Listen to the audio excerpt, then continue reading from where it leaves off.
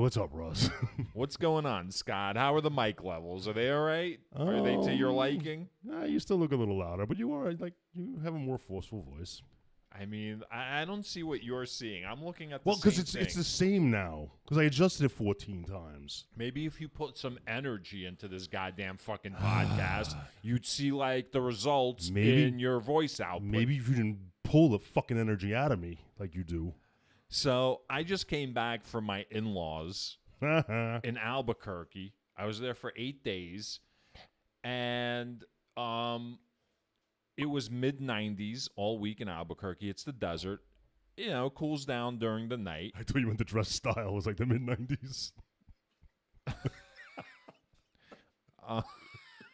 Yeah. Sorry, I interrupted you. Go It ahead. was in the mid-80s in their house. And they have like central air and everything, and they gave us a fan to sleep in at night. Is it a financial concern or is it just weird? I don't know. Because my father refuses to this day to use an air conditioner. It could be either of those things, because all of those things are true. And he's middle Queens, New York, and it gets fucking hot and steamy. And he's like, this little fan works just fine. No, I don't understand how old people cannot be using air conditioning like in the summer. Well, isn't there like a whole Seinfeld skit like they're really cold all the time? So I mean, I guess that might be true. You might get cold like as you get older, like, you know, for whatever reason. Yeah, I don't know. So, I have an update for you. So the whole point is we've transferred. We are actually in the basement, in the back of actually a garage of Scott's house. It's our first time in our recording studio, and it's hot as balls. And it's a work in progress. We've got a fan going, so I don't know what the sound is going to be like. You might hear echoing. Because what are these? What kind of walls would you say these are? These are poured concrete and cinder blocks. So they're like concrete cinder block walls. They're barren. So the sound, like I hear it now as I'm speaking. I hear the sound bouncing off the wall. I definitely hear it. I think you would like that, though, hearing yourself multiple times. And the fan is going. So to our listeners, I mean, really, you should just be happy that we're back with a fucking new episode and stop complaining about shit. You know what I mean? I don't understand like why they're constantly complaining about everything. I don't know, man. They're complaining to you. They're cheering me on. I don't know.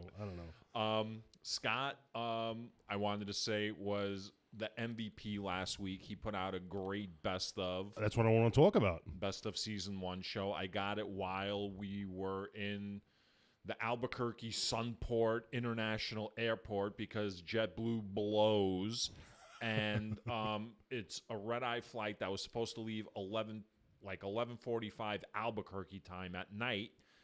It didn't leave until like 1:30 because it was delayed because it's JetBlue, and JetBlue is always fucking delayed. The last 6 times that we've taken JetBlue have been disasters. Really? Yes. I've had more problems on Delta than JetBlue. No, JetBlue has been fucking disastrous. Delta always has mechanical problems. I actually watched them tear like the autopilot out of the cockpit.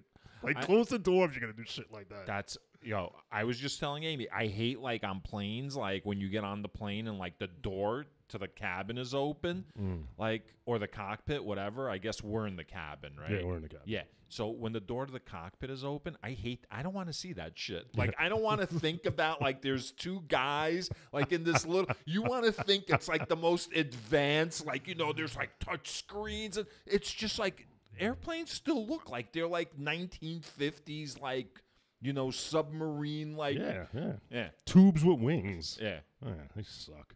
I don't want to think about that shit. All right, good. Well, yeah, I'm glad you're home safe. Like, I'm sitting in a chair in the sky. Right. And everything sucks. On the way there, the Wi-Fi was out. Oh, it's some bullshit.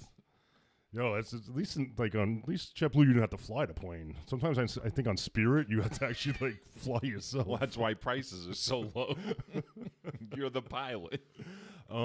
So speaking of that highlight reel, you're going to be very surprised. I only got through 5 episodes of it because they record, man, the editing, when you edit like that much of it, it takes forever. Yeah. And I wasn't good at it either. Yeah. So I got 5 out. It was like 2 o'clock in the morning. I said, let me post it. Since then, I've done all 11 episodes. and I compiled them last night, and I'm going to upload them today. I'm going to overwrite the old episode. So anybody who's listened to episode 32 already before August 15th, 2022, listen to it again because it's an hour of non sequiturs, man. It's an hour of us just sounding like idiots. No, that's great. That's great. And I got to tell you, this might be a conversation that we should have had off air, but since you brought it up, I don't know that we should release it for free. I think we should make it a donation basis. Why don't we? I feel bad because I already released half of it. So I feel like it was a half-assed job. Like a taste. So no. How about we give them the whole season 1, and I'll start working on season 2 while you work out the logistics of how do we charge people for our shit? Because I don't know how to do that. Right. Okay. I mean, I let guess me release. I feel like I released a half-assed product. Yeah. In a rush to get it done. And then, and I gotta tell you, it takes me a night to do each episode. I was listening to it, and it sounded really good. Yeah, it wasn't the choppy editing I did the first time. It took a lot longer to. Yeah, I enjoyed listening to it, and it was thrown together last minute in lieu of us being able to record the episodes that were necessary before I went away. Then you, of course, got COVID. Yeah, that was fun. Yeah, how was that? I still haven't got. I mean, I went 2.5 years without getting it. Yeah, we might have had it. Yeah, you didn't get it. Right. So everybody out there who hasn't had or has had it, just share the experience. I was fully vaccinated with the Moderna, and I got 1 booster, and I was contemplating getting the second booster. I feel like. What are you you're telling everyone your Twitter profile? No, man, I'm just letting people Why don't know. You let everyone know your pronouns. It's a public health crisis, and sharing information is important. Okay, go ahead. What the fuck did you ask me for then? Go ahead. No, go ahead. So I could do this. So I could set you up for fucking ripping into you. Now you know what it feels like to be gaslit like that. Son of a bitch. Scott, why don't you share some shit, and in 3 seconds I'll talk about how boring and stupid it is. So anyway, woke up at 4 a.m. Lots of chills. It was 80 degrees out, 85 degrees out, and I was freezing. Fell asleep again. Woke up with the chills again. Went to go down the stairs when I woke up. Mad muscle aches. Halfway through the day, I said, let me try a flu pill, something from Walgreens or something. Knocked out the fever, knocked out everything. Next day, woke up, same symptoms, took a flu pill, went fine. Third day, didn't bother taking a pill. Fourth day, I had no symptoms. Right. Just fatigue. At what point did you know it was COVID? Oh, when I woke up that morning, I was I took a test right away. You took a test. I took a home test.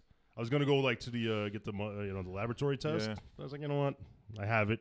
And then but I had 2 different home tests, so I tried a second home test, and it also came up positive. So, and I tested positive for 9 days. On the 9th day, I was negative again. You survived. So, yeah. So you had a cold, basically. Yeah, you were it sick. was basically It was, but it was 3 days. That was it. Yeah, you were sick. Oh! Wait you had a cold and a horrible headache. Yeah. Horrible headache. Yeah.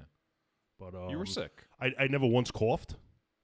Never lost my breath. Never felt winded. Yeah. I'm also a fucking athlete. I'm a fucking star athlete. So I guess world-class athlete. Here's my question about COVID. And again, this is a very sensitive topic because no one can have a rational conversation about it anymore because of how everything was handled in the beginning.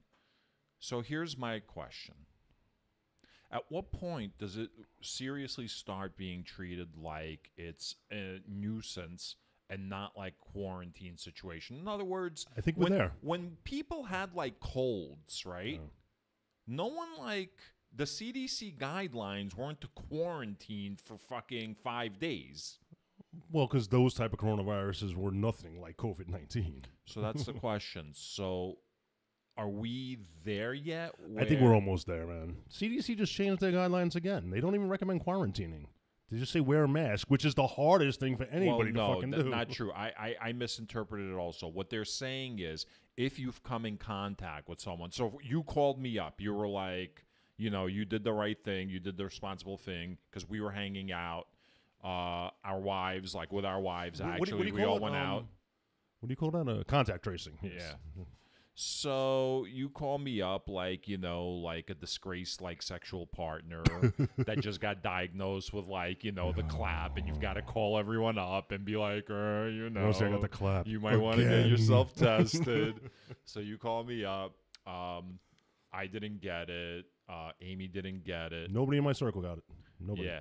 But it's like, so the CDC, what they recommend now is, for someone in my position, I was hanging out with you, it used to be I had a quarantine until I tested. Now they're saying don't even quarantine. If you do get it, they're saying 5-day quarantine. Gotcha. Oh, that quarantine's So like that's 10. what they're saying still. But you don't have to quarantine if you've been in contact with someone unless you test positive. Good to know. Good to know. So it's like, so what's the point then? So like I could be out there. You are. Positive. Which I'm not. But I mean in terms of coronavirus. Right.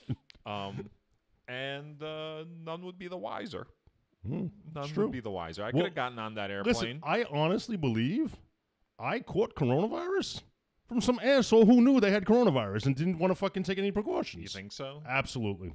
I don't want to hear this asymptomatic bullshit. I don't want to hear it. Man. Nah, man. You don't know. People are fucked up. You don't know. It was someone that didn't take it seriously all these years. They didn't care. I mean, again, it's become like You're right. I don't know. It's become a witch hunt. It's become like this thing where it becomes stigmatized. Like you're almost ashamed to say like you had COVID. You know what I mean? I'm disappointed that I got it. I let my guard down. What does that mean? You'd like that's like getting a cold and being like, I'm disappointed. I caught a cold. Nah. And you know how I get sinus? I got the deviated septum, so I used to get sinus infections all the time.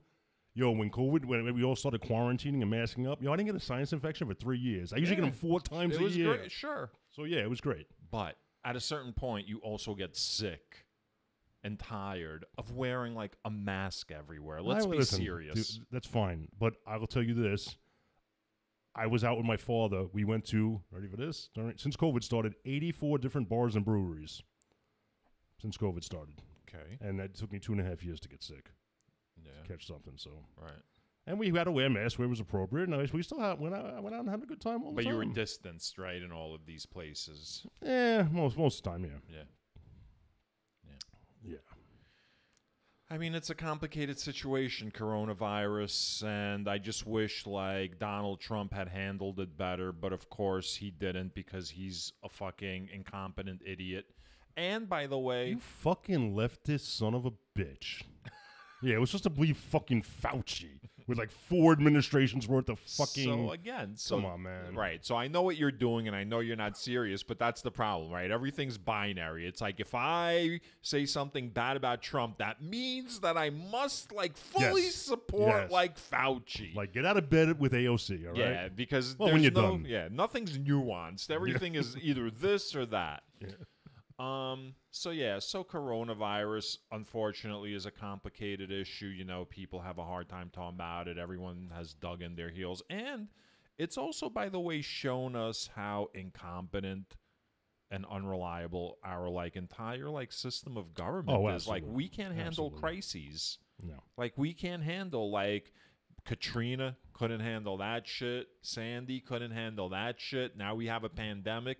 You know, we certainly can't handle, like, global warming. Like, we can't handle anything, or climate change, however you want to Let's only talk about things that are real.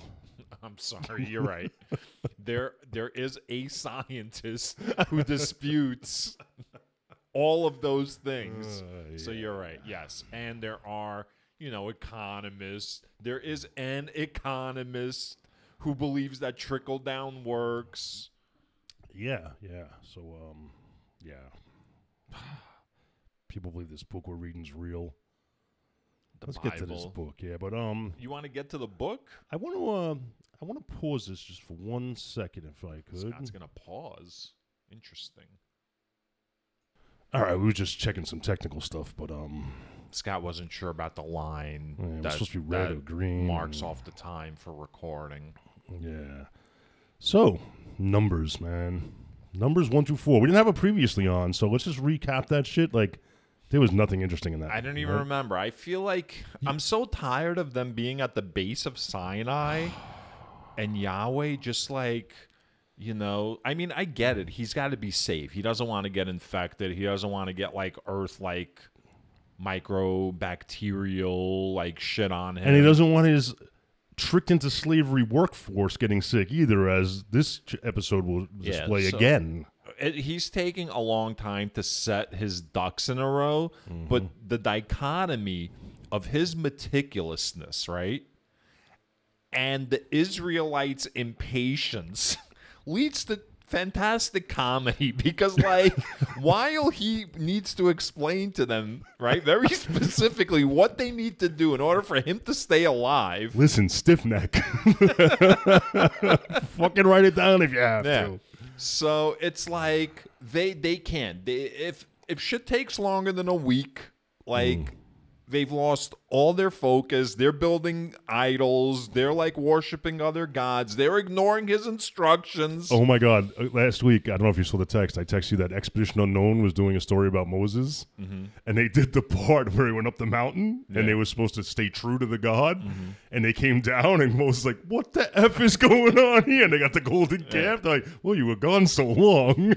Pretty funny. What's Expedition Unknown? It's like a big, I wouldn't say he's heavy set, but it's a big white dude that just like goes to different like locales and like does history lessons. Oh, it's a show. Yeah. I'm like, what's Expedition Unknown? And you're like, it's a big white guy.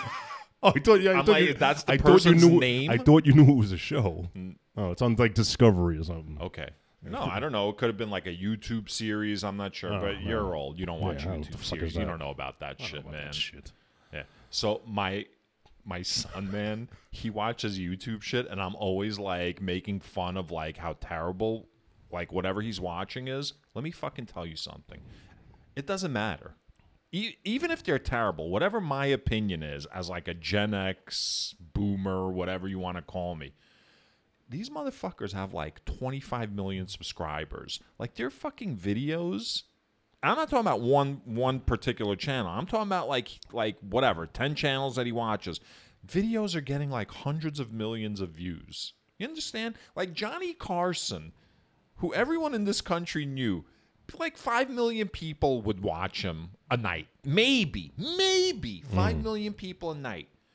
These motherfuckers have like 25 million subscribers and hundreds of millions of like views. My father had a very funny joke about Johnny Carson. He was doing a job at in Queens. You know, I think Johnny Carson was out of Kaufman Studios in Astoria for a while. Johnny Carson was doing a job in Queens. No, my father was at Johnny Carson's studio, and he walked up to John. Like he walked past Johnny. He's like, "Hey, what's up, Johnny?" And like Carson was like, "Do I know you?" He goes, "You should be. You've been in my bedroom every night for the last 5 years." And like he got a good laugh at him. It's one of the few things my father. He said he did, but I figured if he found it really funny, you should have set it on air, right? He should have like invited him on, do stand up, invite him. You know what? No, he probably did say it on air. We got to check. And my father doesn't actually watch Johnny Carson, so it was just a lie anyway.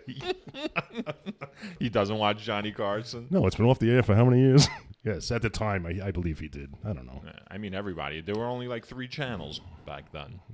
Yeah, like literally, and only 2 in the Soviet Union, right? Yeah. One was propaganda. Joke. Yeah, go ahead, Scott. Do the joke. No, I think we already did that joke once. All right. So we don't even want to talk about numbers? Let's get into it, man. All right, so we did numbers 1 through 4. Today we're going to do what? Numbers I think we're going to do, if we have time, 5 through 8. We were just going to do 5 and 6, but 7 and 8 really are nothing. Okay.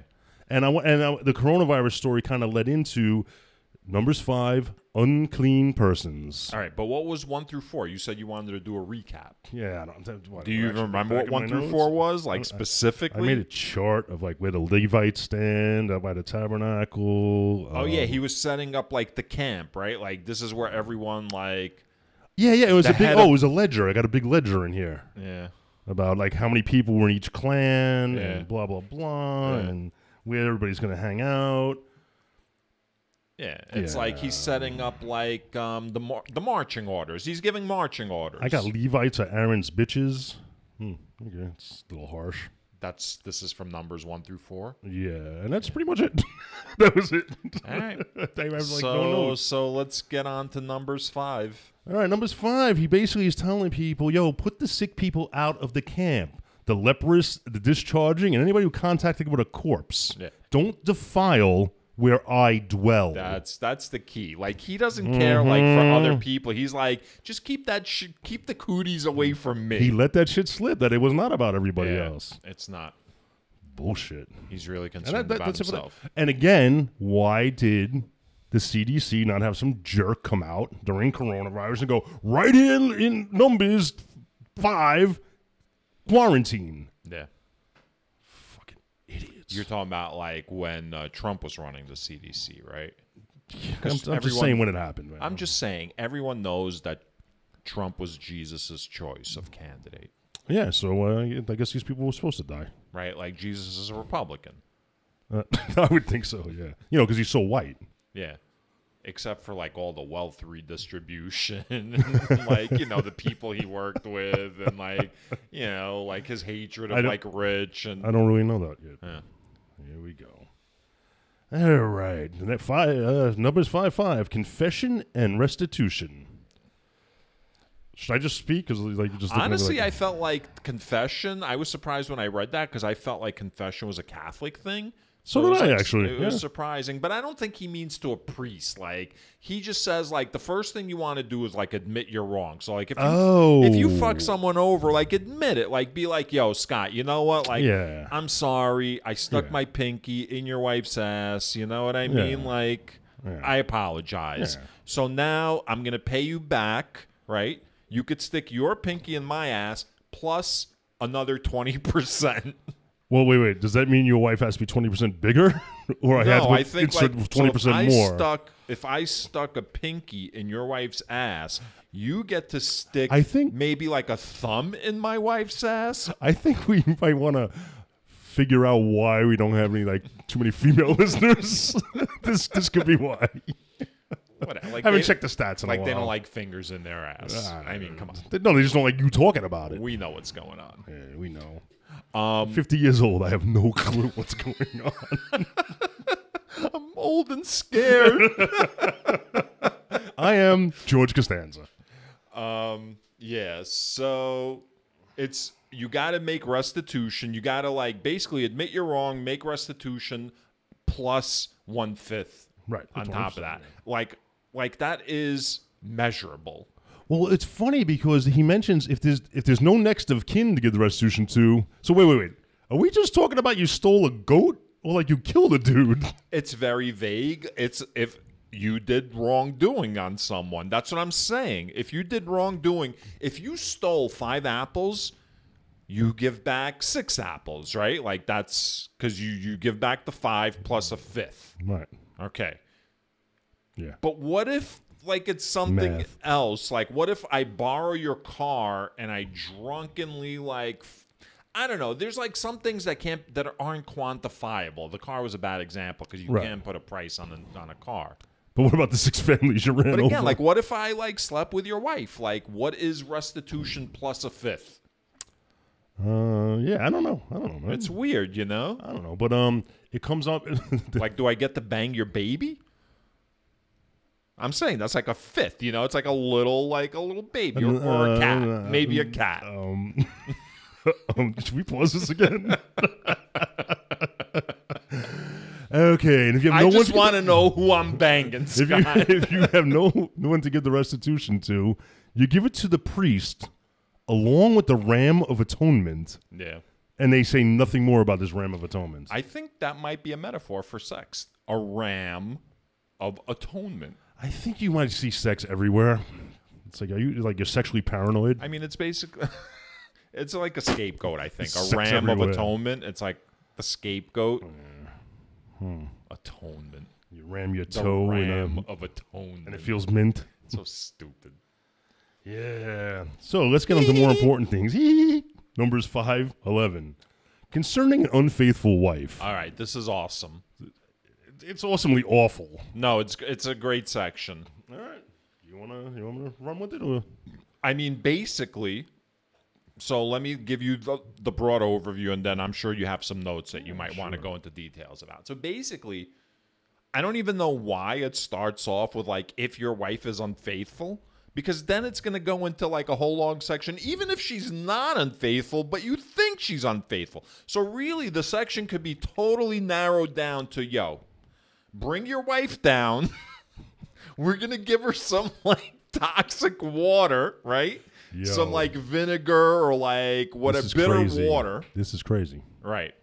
And if she has been unfaithful, her uterus will fall out. Holy But fuck. if she's been, completely monogamous, everything will be all right. Yeah, it's great. It specifies that if she's been unfaithful, bring her before the priest. If she's been unfaithful, but nobody caught her being unfaithful, bring it to the priest. Mm-hmm. If you just think she might have been unfaithful, or if you just get jealous in any way, just bring her before the priest. Yeah, just bring her down, man. And then he puts her in front of the Lord. He dishevels her hair. Do you think he dishevels her hair? So yeah, dishevels the hair, and then well, there is something to be said for like that sexy like bed hair, like it's like post-coital, like ruffled. I woke up like this. Yeah, so you have to bring a grain offering of jealousy, a grain offering of remembrance, like add to the list of fucking offerings. It's just a scam to get more food and fuel. Yeah. It's whatever, man. You know what I think it is? The more I think about it, I think Yahweh and the people that he's with, they have needs.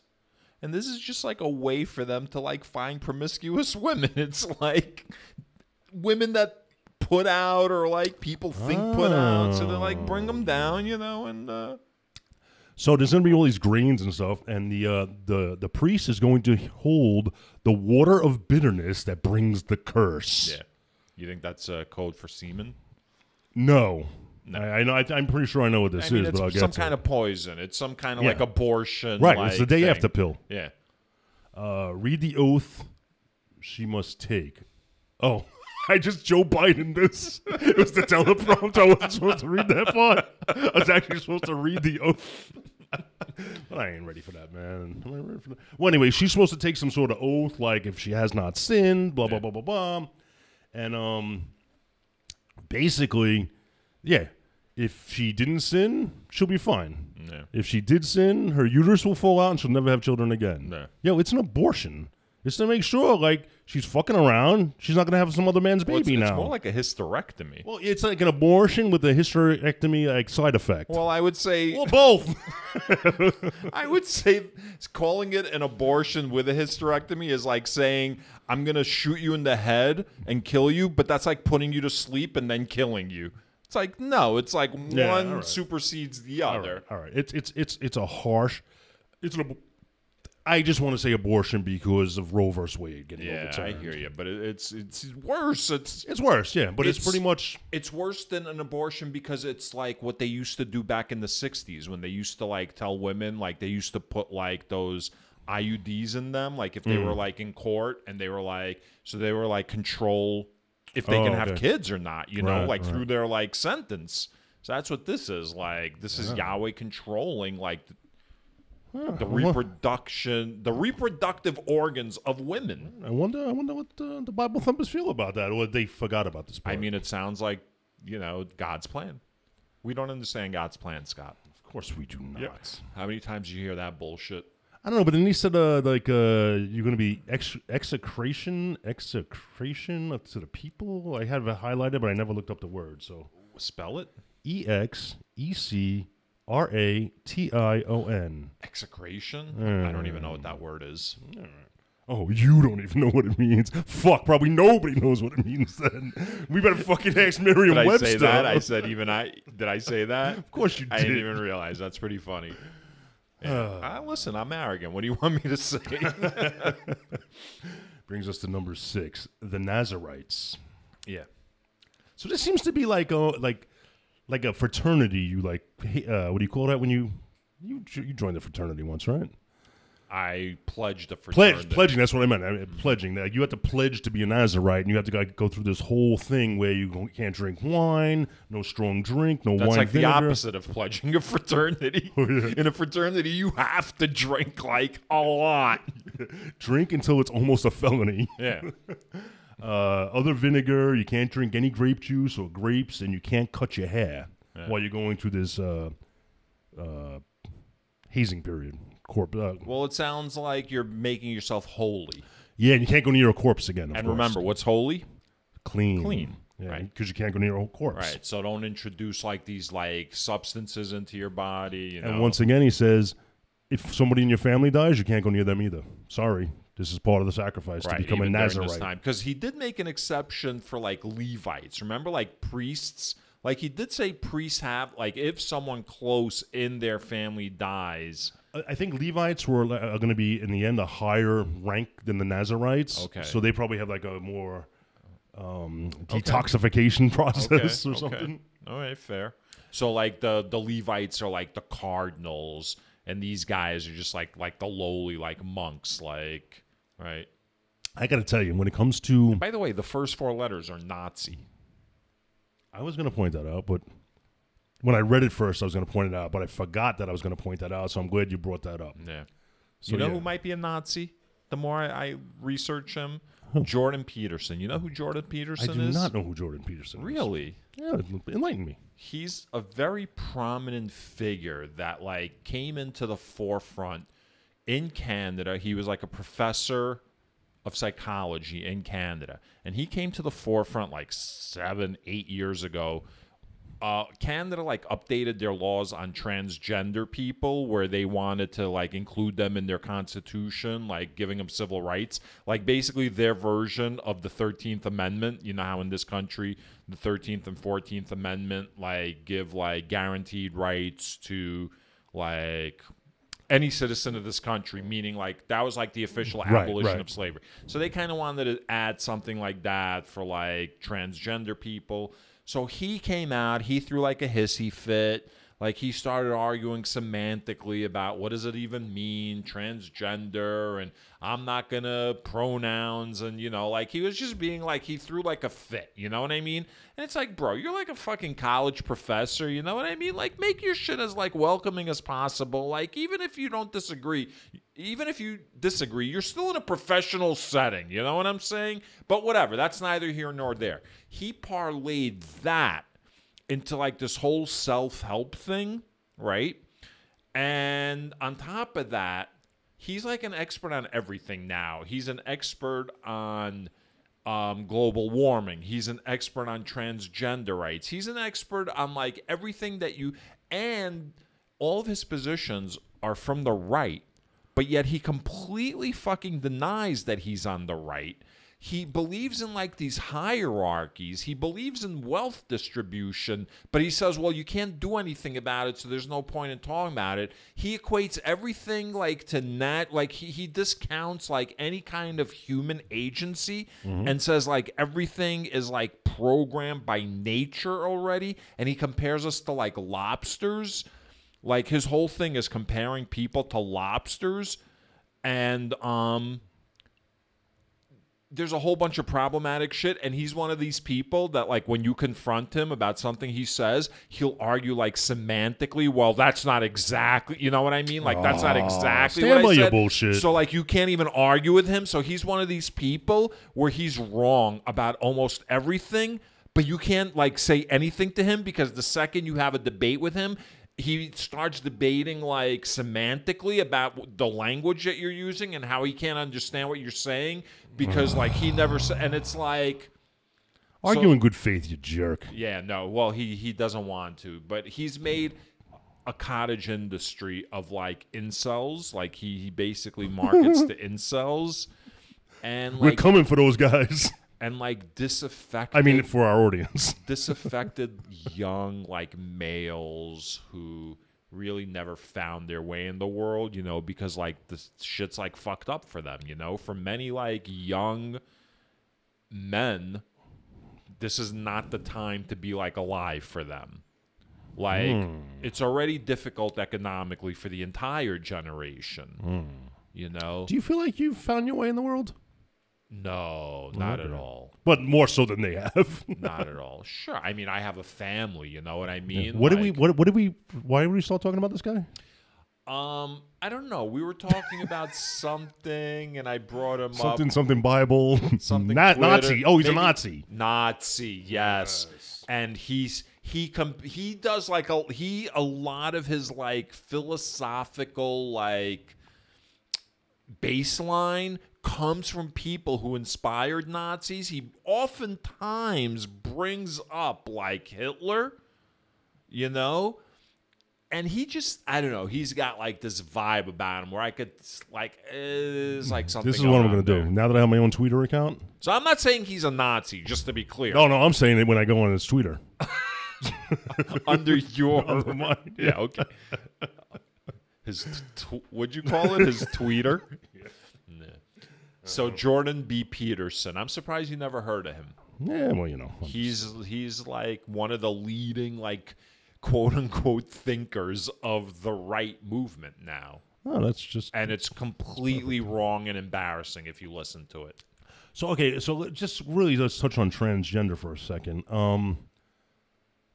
So whether he believes they exist or not, he's opposed to legislation that grants them equal rights under the law.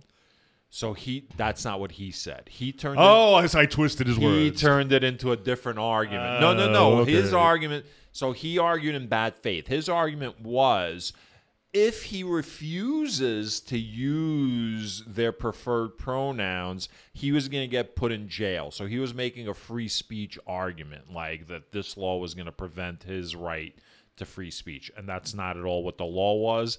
And the law was enacted, and he continues to like dead name people, and he continues to misgender people, and he doesn't get arrested because that's not what the law was. So they're coming for your language, man. He argued in bad faith. They got him on. He already has opinions about everything, but the problem is he spouts his opinions like they're fact. Like he's like very matter of fact. Like because the lobster behaves like such and such, you could see the parallel with humans. Does he talk like a Peter Navarro, like he's doing this shit with his hands a lot? Does he fucking talk with his hands? Oh, because those people fall for that shit all the time. He doesn't do that. They're like mesmerized, like it's like a shiny object. He's Canadian, right? So he's like, do your Canadian voice again, man. His tone is like he's kind of like mousy. Oh, I like the one when you like. Oh, it's like the Swedish chef, right? Well, however you did it, you do better accents. Like Canadians, you mean? Yeah, like Canadians are just like, think about like someone who's missing their entire brain, and they're just nice.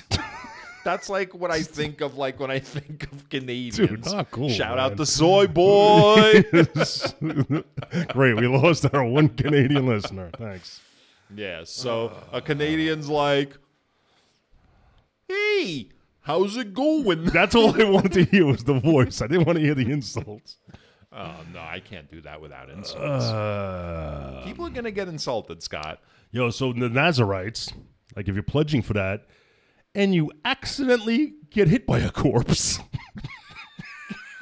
Like when somebody fell out of a plane or something. In fairness, I'm assuming the Nazirites are going to be working closely with the Levites, and the Levites work closely with Yahweh. And when you're working closely to Yahweh, there's going to be corpses. Oh, shit. I didn't think about that. Yeah, you know what I mean? Like, corpses might be flying around. You just happen to be standing around and an anvil squishes the guy next to you. I mean, it's a job hazard. Grand piano. Boom. Yeah, it's like working for Hanna-Barbera.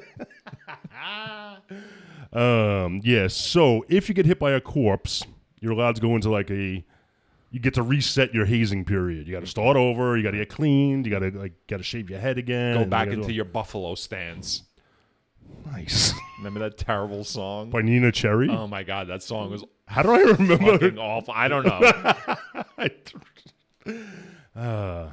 Buffalo? Yeah.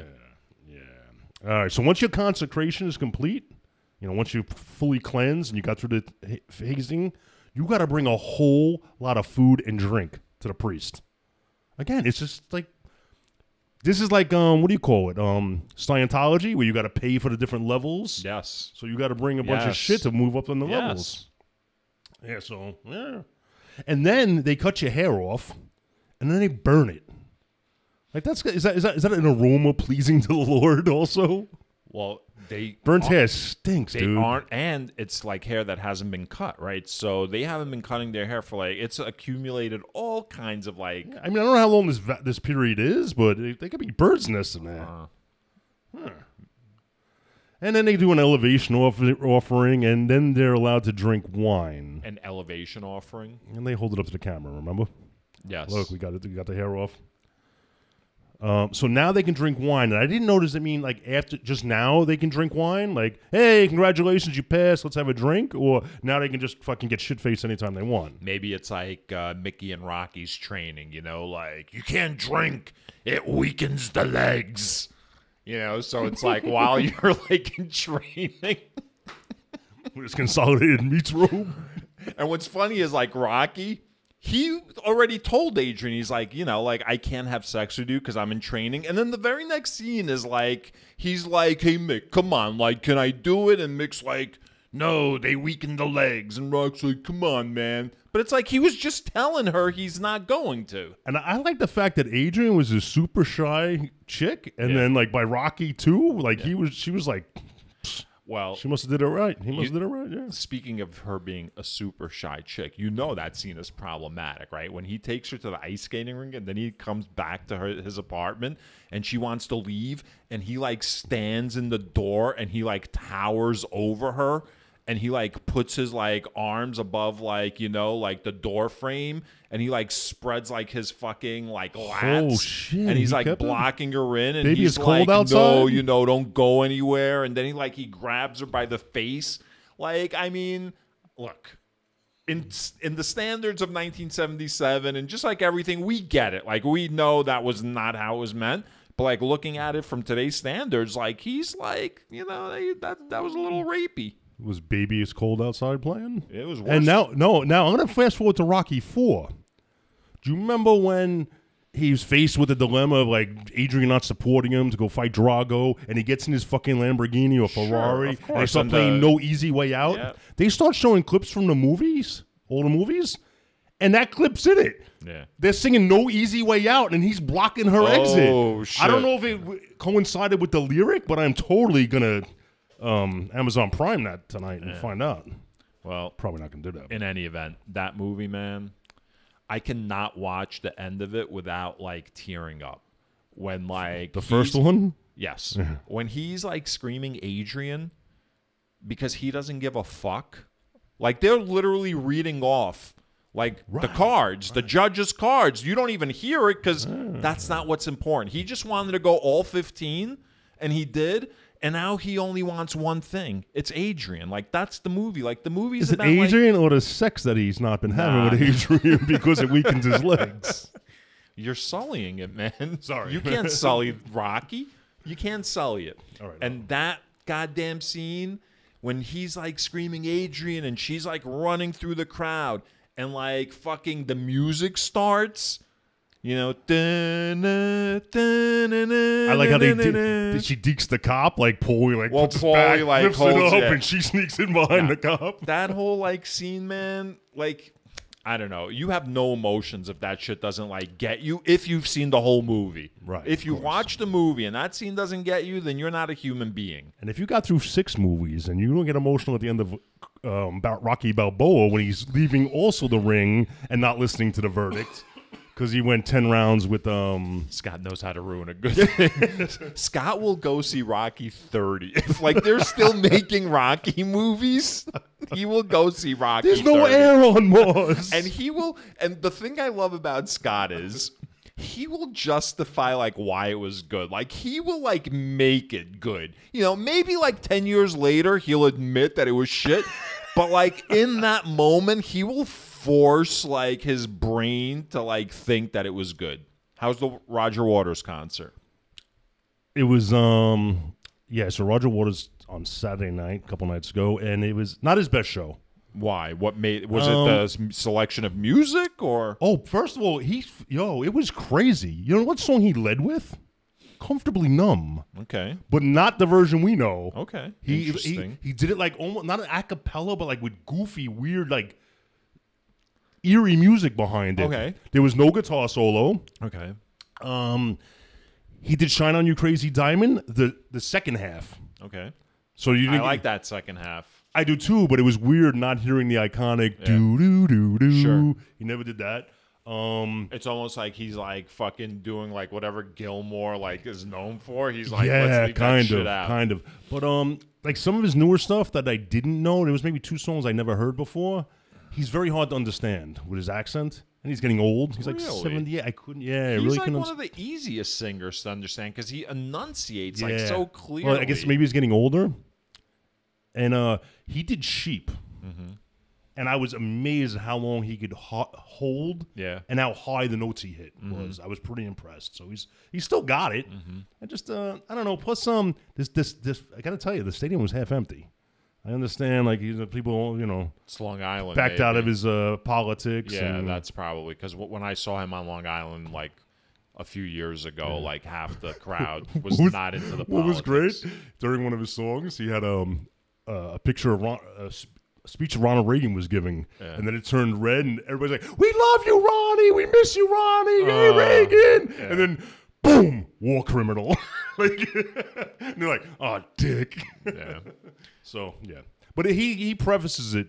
If you're one of those people that says, "I like Pink Floyd's music, but I hate Roger's politics," go fuck off to the bar. He doesn't preface it like he puts that shit up He on says like it. on He the says it, screens, yeah. right? Yeah. There's a pre-recorded like message at the start of the show. And I love how people are like, "Oh, he's being all woke." I'm like, every song Pink Floyd ever came out with after Syd Barrett has been a politically motivated, society-driven song. Bro. Like, Money is not a rock and roll song like you think it is. It's a fucking, it's a what do you call that? A snapshot. It's a critique of society. Yes, exactly. Thank you. Yeah. And capitalism. Yeah. Yeah. Rage Against the Machine is on tour right now, and you've got like all these people going to see Rage Against the Machine and being like, why do they have to be all political? It's like literally Rage Against the Machine.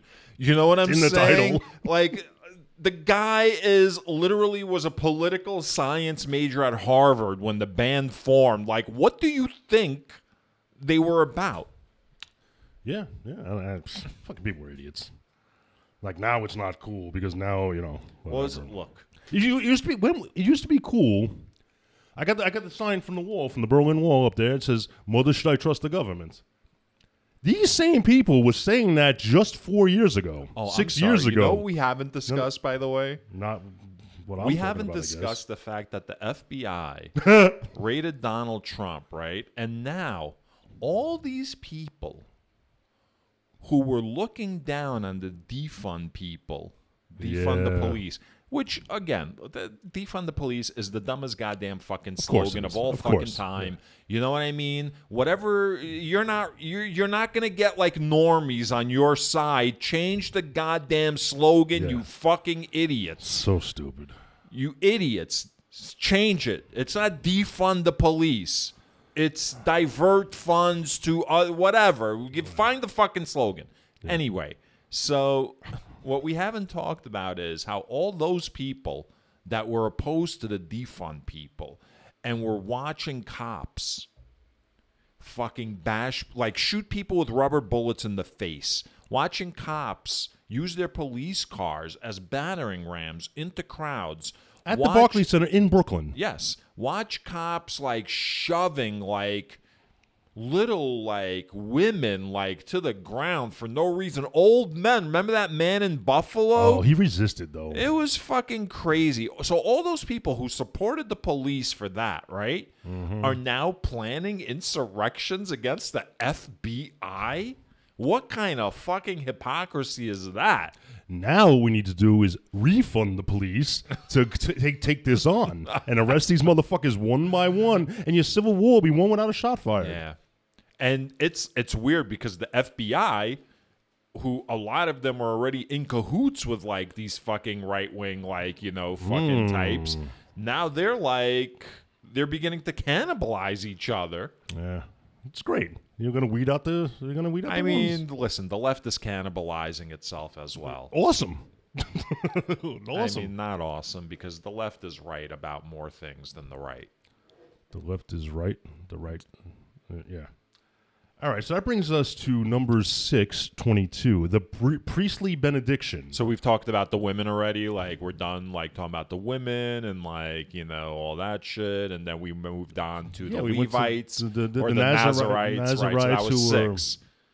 Yeah. So now we're moving on to 7. You're saying? No, 622. Oh, 622. The priestly benediction is very short. I'm gonna read this because. Do you know what a benediction is? Isn't it like a blessing? I don't know. I don't fucking know. You know what? I'm going to highlight benediction. That's how important this is to me. Like, I ain't even look.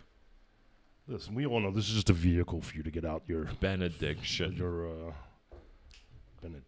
My poison. Yeah.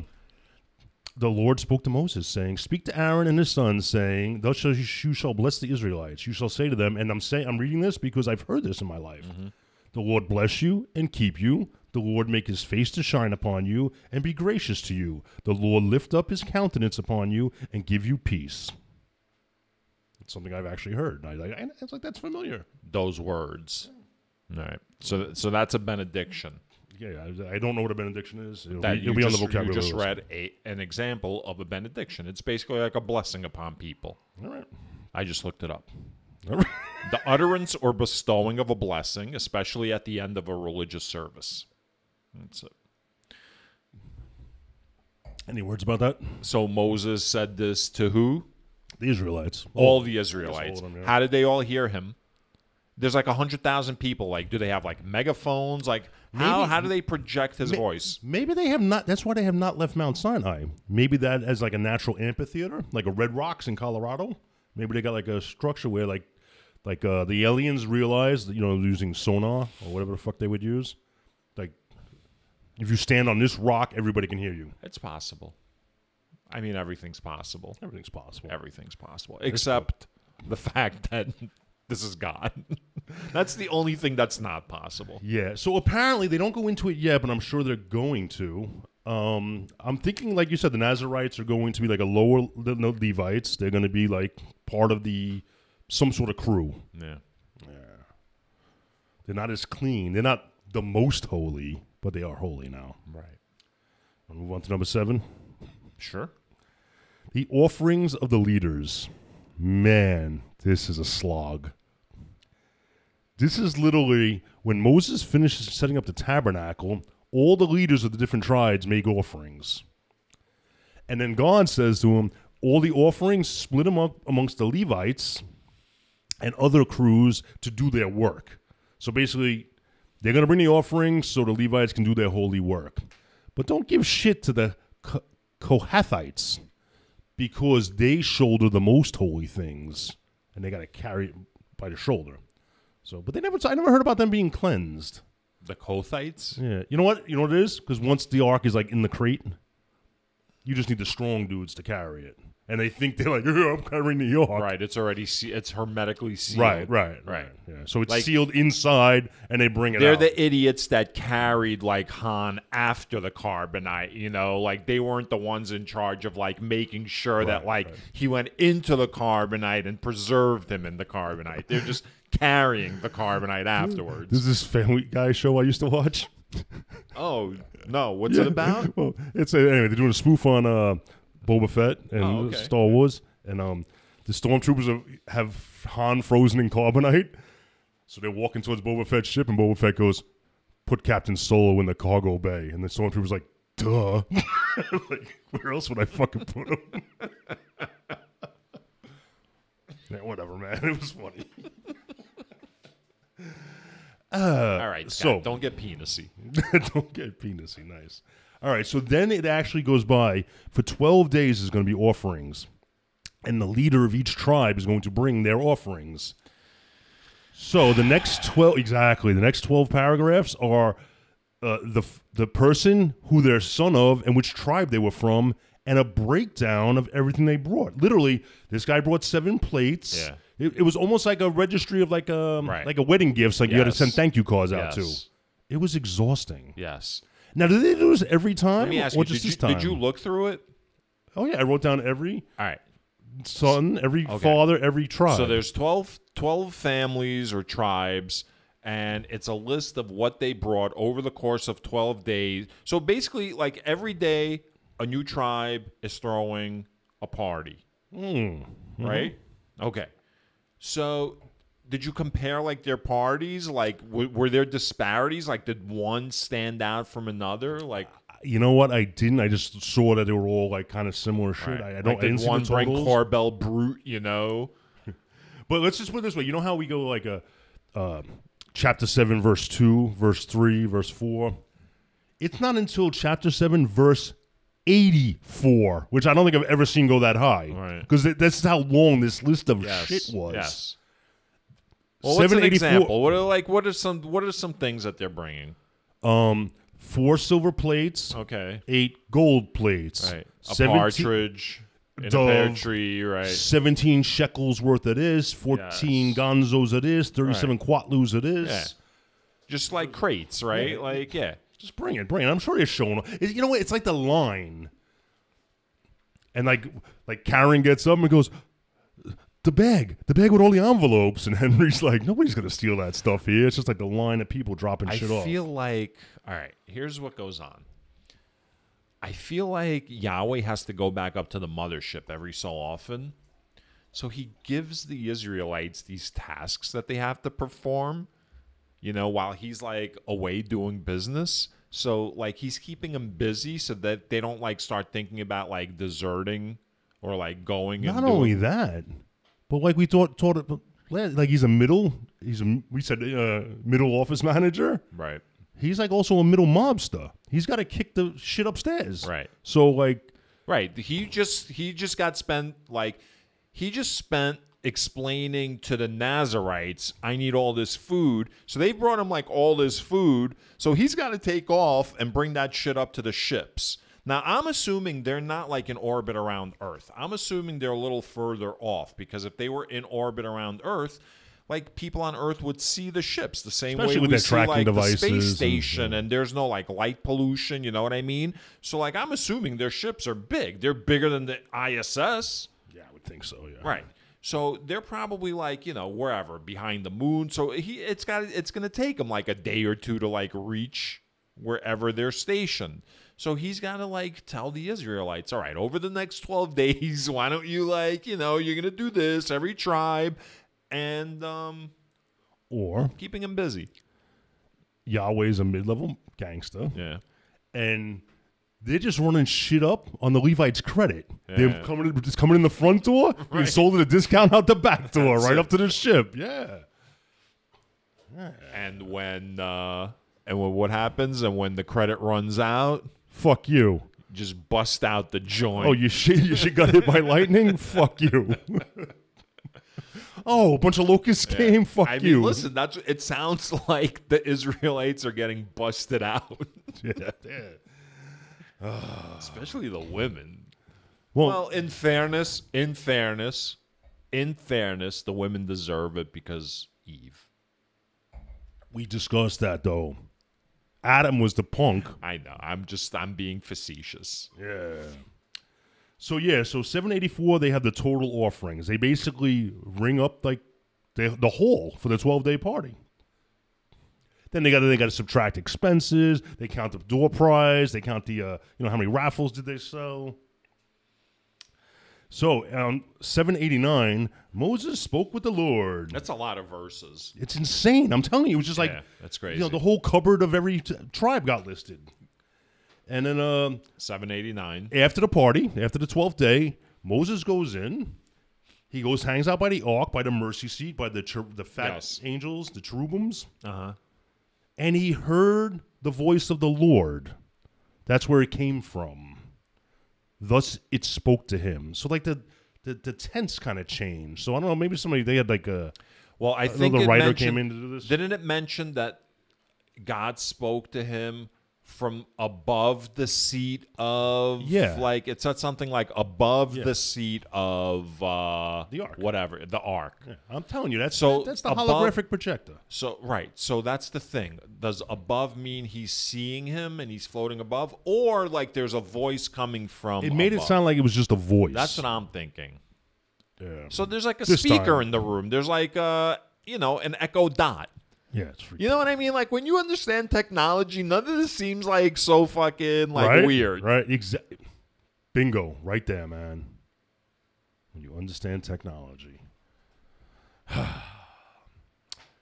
ahead. We're gonna do numbers 8 because there's like nothing to it. All right. Number 8 is the 7 lamps. Remember the lampstand?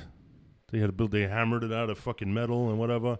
Basically, numbers 8 says Is it like one of those Aladdin lamps? No, man. It's like a metal thing that holds 7 different candles, or it's a metal fucking works. Come on, man. The Lord said to Moses to tell Aaron to light the lamps. Oh, that's a good paragraph. That's it. That's the end of that section. Well, wait a second. Let's not fucking underplay the situation. Read that sentence again.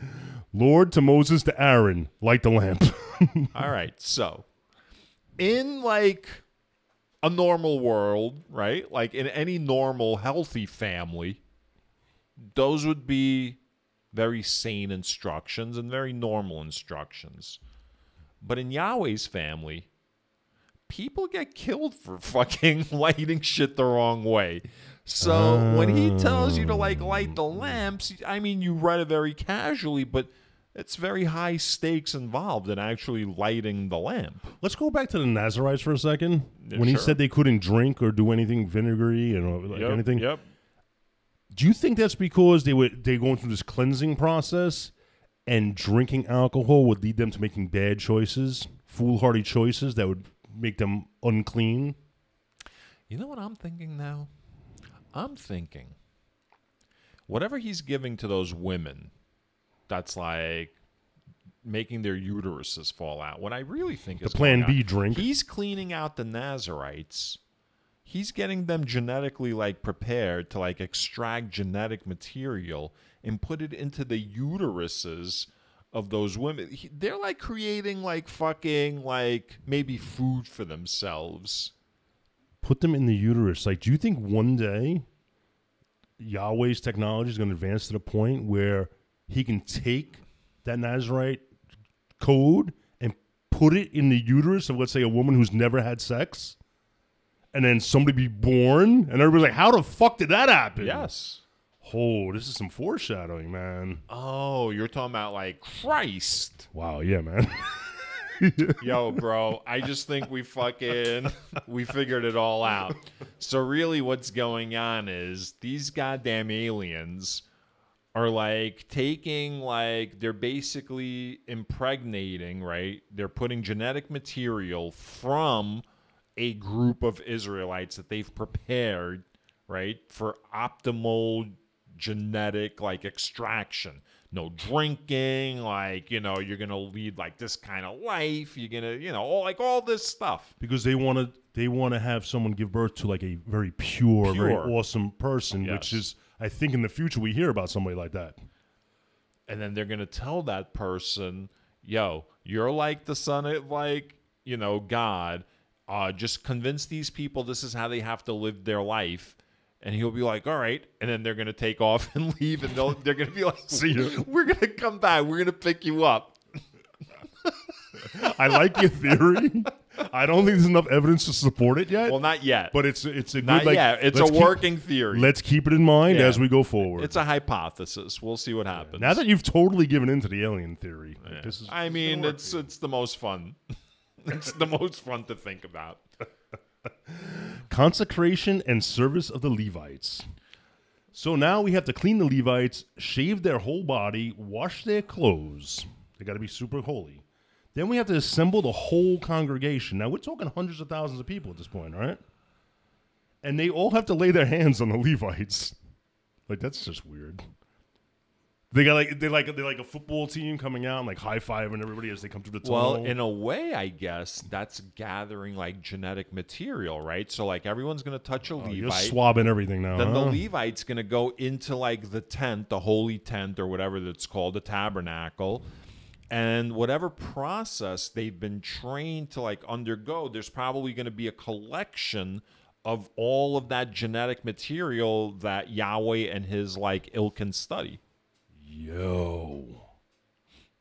The question is, what are they going to, is that for the reproductive? That's for like recreating, like, right? Again, that's there's like, absolutely nothing in here to support your theory, but it's a good start. Yo, they might not even need the goddamn like Nazirites. They might be themselves just creating like they've broken, like they figured out our DNA. Why not? We've just like decoded the entire chain, right? Like we've just decoded the genome, I think. We've just like finished doing that. So like, why wouldn't they be able to do that? Right? Of course. Like, they're familiar with DNA. They traverse the goddamn fucking stars. Yeah, with steampunk technology though, so we don't know how far along it's going. Whatever. So once everybody lays their hands on the Levites, the Levites are to go into the tent to give up the samples. Yeah.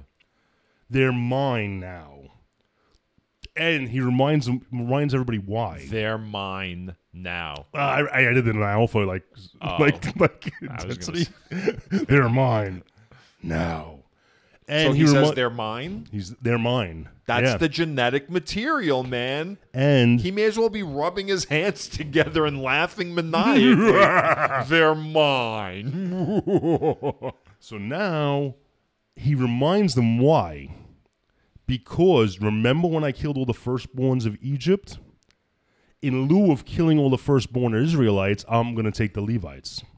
Remember that? He mentions it again, just in case you forgot my power. See, God hadn't been a dick for like 2 episodes, right? I thought he just killed the firstborn Israelites as intimidation and to show off. No, the Egyptians. I'm sorry, the Egyptians. Yeah. Why?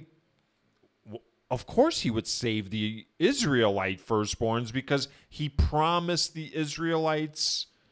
He was doing all that for the Israelites. So why? He still says the firstborn is his, psychotic. Though. He's really psychotic. So the Levites are going to protect the rest of the Israelites from coming too close into the sanctuary and getting a plague. So radiation poisoning. Yeah, all that shit. So yeah, they're fucking And listen to this. All of a sudden, they reveal that Levites can serve from 25 to 50 only, ages 25 to 50. But after that, they can help out. Like, they can join the reserves, but they can't be, like, official Levites. And I'm sure the reason is, by the time they're 50, that radiation has so beaten them down, no matter how much protection they had, they're no longer fit for service. So you can't let them go up out into the population because one of them's going to tell people what they saw. So like they can join the reserves. So when somebody goes, "Hey, where's Joey B? He's 51 now." Oh, he's staying back. He's a reserve. He's a reserve. Like you never see any of the Levites after age 50, right? Because they're shriveled up and dead. Or going with your theory, they're not shriveled up and dead, but like they're reaching like their shelf life. Yeah. And like they'll slowly start deteriorating now. So it doesn't seem like they're dying because of the job, you know? Like they've already retired and now they're just old and that's what's happening. Probably 30 years from now, they're going to be like, "Have you been hurt by anything? Radiation from an ancient spaceship. Call the Yankovic law firm." Oh, by the way, one of our listeners reached out to us on Twitter. Not reached out. They tweeted, not to us, to you. They tweeted at us talking about how they... I don't know why I brought this up, by the way, either. This is a terrible segue from like what we were just talking about. We're pretty much done with numbers 8, by the way. But they wanted to hear our take on the whole Salman Rushdie situation. Oh. So you know about what happened? I know some crazy guy who wasn't even born like when those books were Satanic Verses was written. Right. Went up and tried to make a name for himself and stabbed him a couple times, right? Yeah, it seems like more than a couple of times, and like he was on a ventilator. It seems like he's doing... I think he just came off it. Yeah, he just came off. He seems to be doing better, but I don't know what that means. I don't know like how like fucking severe it was.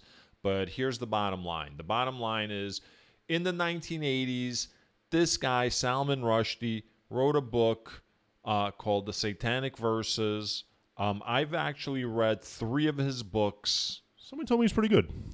He's a very good writer. He's a little pretentious. He's a little obnoxious. Competition. I'm not like a huge like fan of his humor. I mean, he's a great writer. Whatever. Okay. So I read the Satanic Verses as well. So in the 1980s, he wrote a book called The Satanic Verses, and the Ayatollah Khomeini, he was like the big guy. He's like Iran's George Washington, basically. Okay. He was like he led the Iranian Revolution. He led the Iranian Revolution, the overthrow of like the Shah that the United States had installed illegally in the 1950s.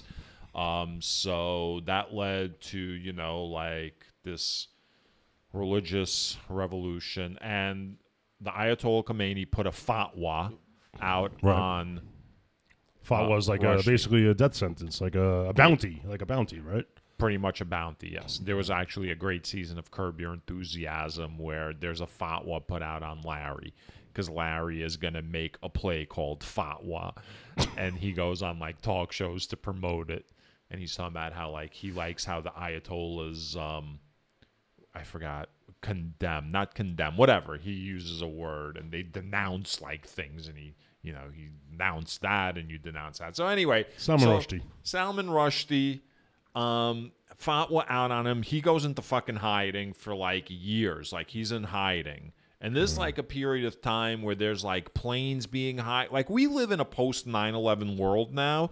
So terrorism is something different now. Yeah. Back then terrorism was like hijackings of planes, right? Like shit like that. The occasional like shit would blow up like the barracks, the Marine barracks in Beirut, like in the 80s. Occasionally some guy in a wheelchair under Ronald Reagan, by the way. Some guy in a wheelchair be thrown off a ship, like a cruise ship. Oh, yeah, that's right. I remember that, too. Yeah, was that the Achille Andrea Dor? No, not the Andrea Doria or the Achille Lauro. One of them. Yeah, I remember that. Yeah, that was all fucked up. So anyway, so he makes it, like everyone like pretty much forgets. Salman Rushdie, nothing happens. Like no one gives a fuck anymore. He's like out and about. He's marrying like Padma. Like he's, that like model with chef. the scar on her arm? Yes, they were married. No way. They were married. Is there a fatwa out on her for that? No, but they did not have like an amicable split. She had that's a gruesome injury, man. I know, yeah. She's talked about it. It was from a car accident. Something like when that, she was a child. Grindstone accident. A what? Grindstone accident. Grindstone accident? Where the first circumcision happened. Oh, gross. So he was giving, Salman Rushdie was giving like some kind of lecture. Funny enough, I was just telling Amy, you know what I want to do? I want to start exploring Western New York more. Like find like a little town like near like Lake West Erie. New York, Jersey? No, like West New York, like New York State, where it's almost like Ohio at that it's pretty point. cool, So like find like a town like 7 hours away from like, the city. And so, of course, he was in Western New York at like maybe a college town, but at like a college giving a speech, and some guy ran on stage, stabbed him a whole bunch of fucking times. And here's what I have to say about that.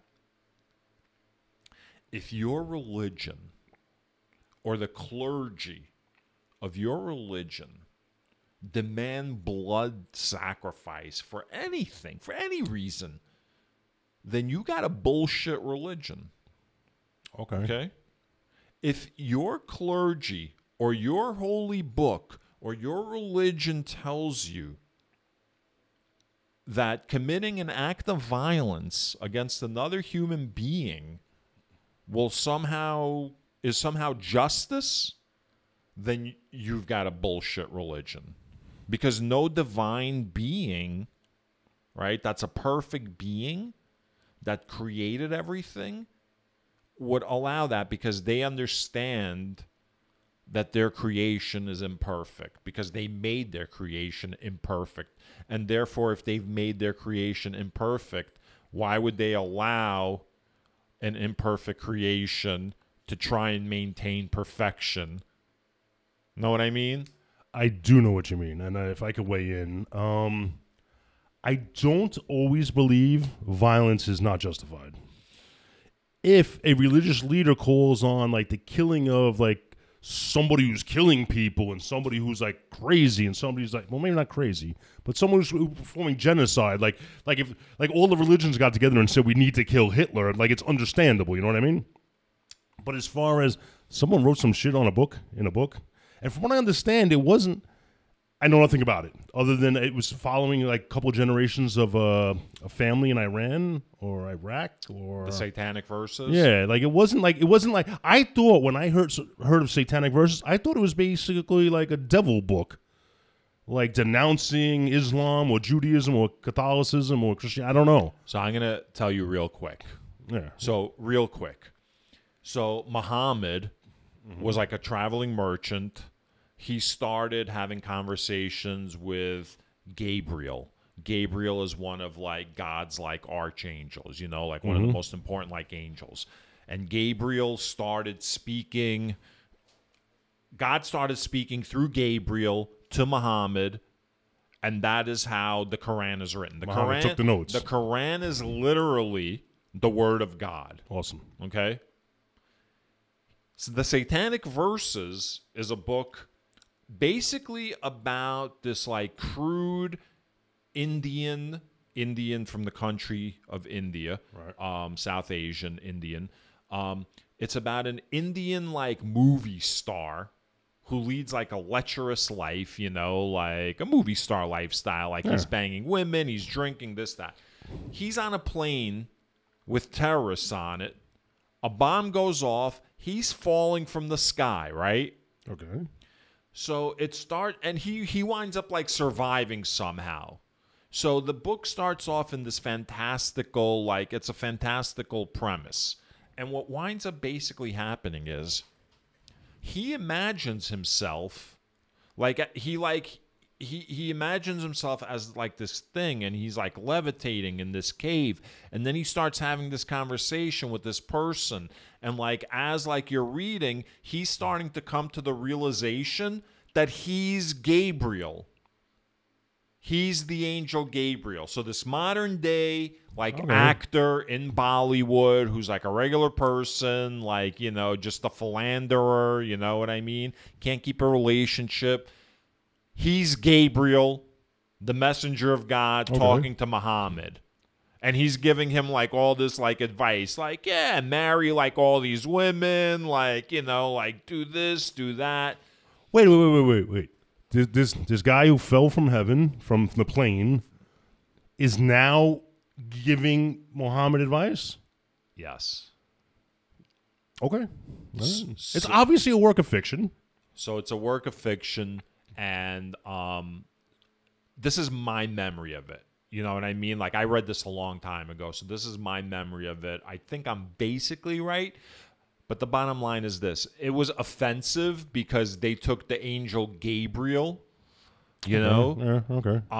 And said that this fucking creep was like the angel Gabriel. How dare he? And like Muhammad, like apparently you can't say anything about Muhammad or... I thought you couldn't depict him in any... I don't know what the fucking rules are because it's crazy. You know why it's crazy? I'll tell you why it's crazy. Okay. Muhammad himself said, I am not to be... The reason that they say that he can't be depicted is because Muhammad said, do not revere me. But do you see the irony of that? They revere him so much that they've taken don't revere me to mean don't depict me. So they are revering him. They are doing what he asked them not to do. They're killing people who are fucking like making cartoons of him, right?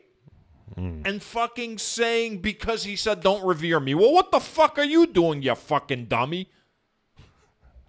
So that's my feeling on that particular topic. All right, so let me ask you this. What's your feeling about... I think he was 24 that performed this heinous act, right? Yeah, well, he's probably a fucking dummy. I guess. Well, he's got to be brainwashed. Look, anyone that grows up in modern day America. Was he American? Yeah, he grew up in New Jersey. Was he American? He was born in New Jersey. He was born in New Jersey. He was born. He's New Jersey. His parents, they were from where the fuck? Like they were like from France or something. Okay. And then they moved here. He was born here. So yeah, he's lived in New Jersey. There was a. I'm sorry, I said he was an American. He's from New Jersey, right? Right. You had said a couple episodes back, like, who the fuck knows what goes on in Jersey? No, well, that's apparently this is what's going on in Jersey. This kind of shit is being fomented. All right, so my feeling on it is not going to be as long-winded as Rusty's, not as emotional, but obviously I have to agree, like, now knowing the context of the book, that's ridiculous. It's ridiculous, and I feel really bad for a 24-year-old that has come up with such anger, such hatred, like, I hate to say it, man. Like, maybe this ain't the place for you. But then I think about it. Maybe this is the place for you because America's full of nothing but anger and hatred these days. Well, so the problem is, you know what the problem? But I'm sorry. But I don't believe ever is something written in a book worthy of putting your hands on somebody. Yeah. Like, that's just ridiculous. That's the bottom line, right? Words Knock it are off. no cause for. Don't get me wrong. When words rile up armies and fucking people to do heinous things, then words can be really fucked up. Well, words are no longer words. You're not reacting to the words. You're reacting to the violence that's being. I'm going to tell you something. So as I was editing the first season of our episodes, you said something very fucking profound. And it was so profound I can it was so profound I remember it. That's surprising. Okay. You said I can no longer coddle an ideology that is hostile to me. I thought that was very profound. I was talking about religion, right? I guess you were talking about what the Bible, all this stuff. Yeah, and it is all hostile to you. It's hostile to me. Right. So, but I thought that was really, really good. That should be on a T-shirt, man. That should be on our merch. Yeah, we could put that as we could tweet that out and like pin it. You know what a pin tweet is? Maybe. If you tweet something and then you keep tweeting, your tweet moves down your timeline. But a pin tweet will stay at the very top. Oh, so if they want to see any of your shit, they got to see that shit first. Yep. All right. So cool, we've got a pin tweet right now. You're going to put that up, right? What? No, we've got one up right now. Oh, you're right. Of course. I'm all over that, man. I know that. It's asking people to let us know what they think about the show if they've listened to it. It's like begging for friends. It's begging for like feedback. And by the way, if you're listening right now, please hit us up on Twitter and let us know what your thoughts are on, like paying for bonus episodes. Like we will put together best ofs and charge maybe, I don't know, like I was thinking $5. I don't even know how. I wouldn't even know. Imagine. I was thinking like $5 for like an hour long, like best of, something like that. So let us know, like, if you would be into that. Yeah. All right. So once again, I mentioned at the beginning of the episode. Check out episode 32. Also, it's an hour long of nonsense non sequiturs. So I think I'm gonna wrap this up, man. What do you think? All right. Fuck off, everyone. Except our listeners. Peace.